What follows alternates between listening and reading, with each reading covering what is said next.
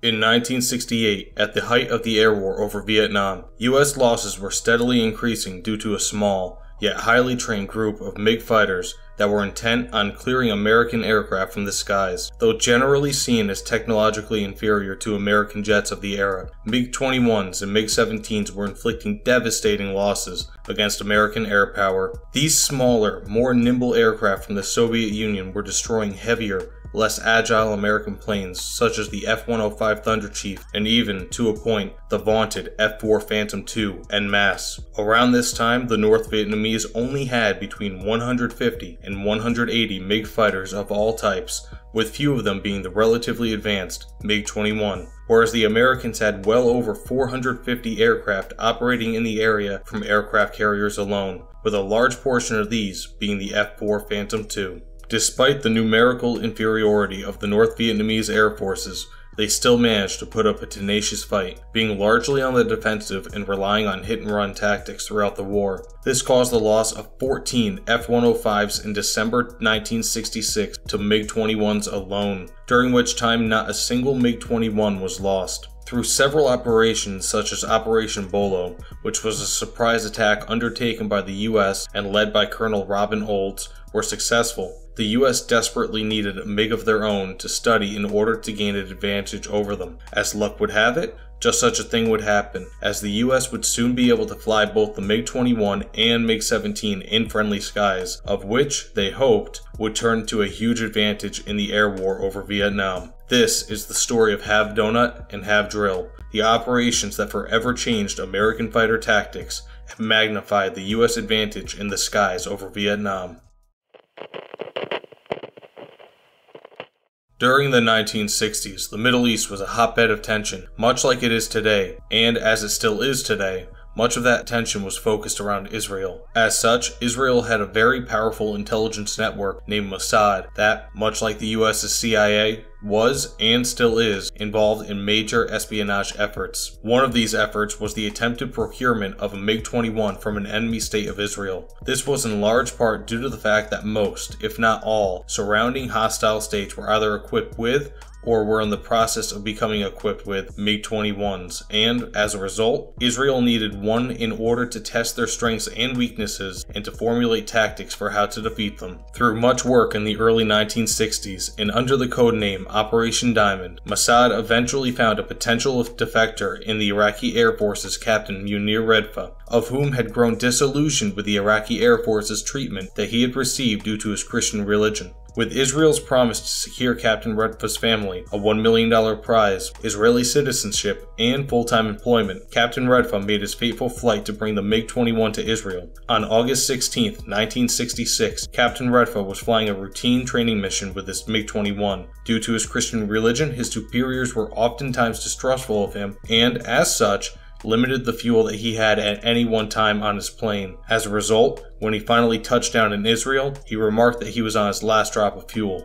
Shortly after the captain's defection, in April of 1967, an engagement between Syrian Air Force MiG-21s and Israeli Mirage 3s occurred over Golan Heights, which resulted in the downing of 6 Syrian MiG-21s against a loss of 0 Mirages. This success came only months after the conclusion of Operation Diamond and can in large part be attributed to the testing of the MiG-21 and the knowledge gained from it. Once Israel had thoroughly studied its prized MiG-21, they handed it over to the US in January of 1968, starting the Have Doughnut program, with the intention of the US to do just as Israel had done the months prior, hoping to replicate Israel's success but over the skies of Vietnam. As a result of the transfer of the MiG-21 to the US, Israeli-American relations improved and thus opened the door for the sale of US F-4 Phantoms to Israel, which had been an issue for a while.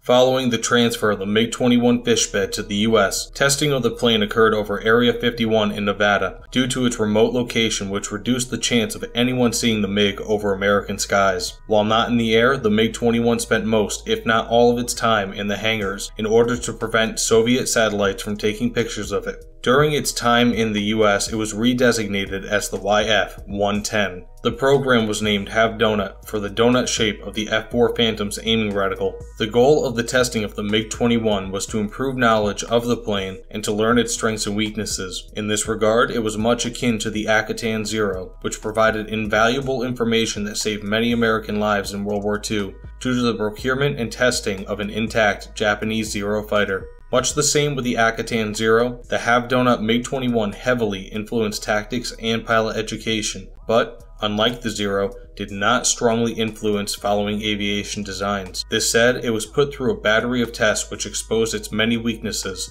such as poor performance under 15,000 feet, where the MiG-21 could not go supersonic. This fact was previously unknown to the Americans. Further, it was found that, due to the less advanced technology of the Soviet Union, the fishbed's engines would take upwards of 14 seconds to fully spool up, which led to poor acceleration. During this time, the MiG could have engine hangups, compressor stall, or overheating issues. Additionally, it was found that, in high G turns, especially below 15,000 feet, the MiG-21 would bleed excessive amounts of energy, leading to a sharp loss in speed over a short period of time. With these weaknesses in mind, the US Navy began to adjust tactics when flying into North Vietnam, such as beginning to approach targets at upwards of 630 miles per hour and disengaging at speeds of over 700 miles per hour, which would make it difficult, if not impossible, for the MiGs to properly intercept. Shortly after the procurement and testing of the Have Doughnut MiG-21, the Americans would come into possession of another trophy of great importance, Polish-built MiG-17,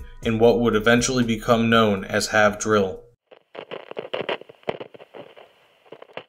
In much the same way as the MiG-21 was captured, the MiG-17 landed in Israel. Unlike Operation Diamond, however, which was a planned defection, the MiG-17 was a surprise in that a Syrian pilot mistakenly landed in Israel after confusing it for Lebanon. This coincidentally occurred in 1968, right when the US had been given access to Israel's prized MiG-21. Later that year, Israel once again cooperated with the US by sending the MiG-17 stateside, thus commencing Have Drill. In much the same way as had been done with the MiG-21, American aviators began relentlessly testing the MiG-17, attempting to find its strengths and weaknesses. The Have Drill MiG-17 went by the designation YF-113A and was a Polish-built model which would otherwise be known as a LIM-5. During this testing, a few Navy pilots were brought to Nellis Air Force Base on an invite-only pass to perform flights against the MiG-17, of which was stationed nearby at Area 51 along with the MiG-21.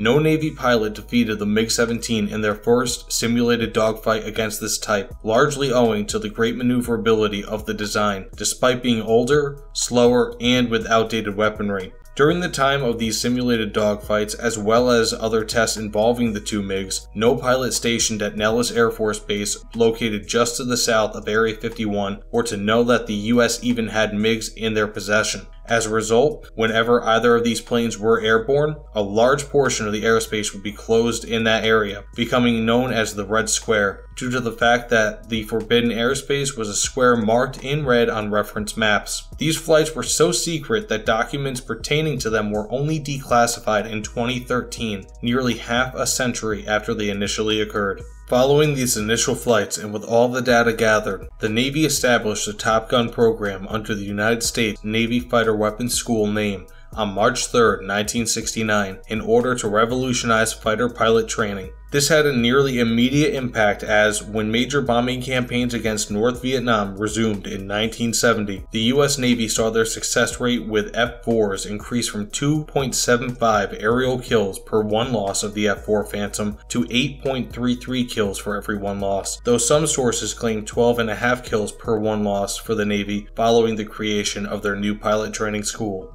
Alternatively, the US Air Force did not seek as radical a solution as the Navy, but did still benefit from the knowledge gained from the captured MiGs and, as such, also benefited from a better win ratio, albeit to a much lesser extent. Initially, however, they actually saw a slight decrease in performance against MiGs, but ended the war with a slightly better performance than they had before the Have programs. The Air Force's lackluster results, as opposed to the Navy's stellar results, is likely the result of not enacting an updated training program that would not only make their pilots more elite, but would also help to educate on the deficiencies discovered in the MiGs that participated in the HAV programs. This failure to educate their pilots cost them dearly, while the Navy, taking a much more proactive approach, benefited greatly.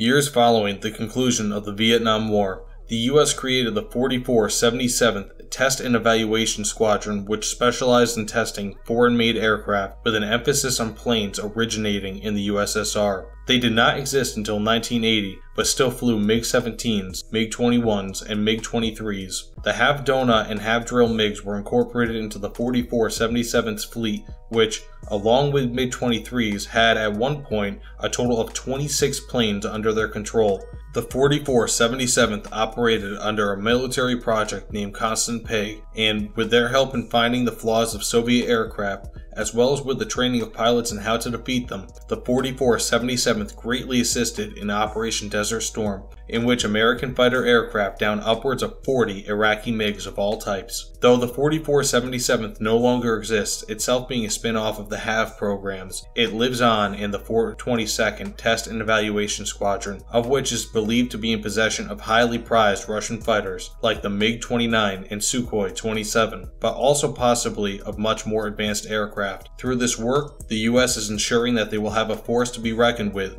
for many years to come.